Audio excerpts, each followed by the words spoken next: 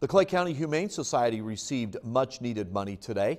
100 Women Who Care presented a check to the shelter today. They're giving them around $9,000. The group of women give out 4 checks to deserving organizations each year.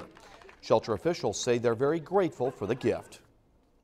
A lot of time, it takes a lot of money, and we're based all on donations, so it's awesome. I can't even describe it.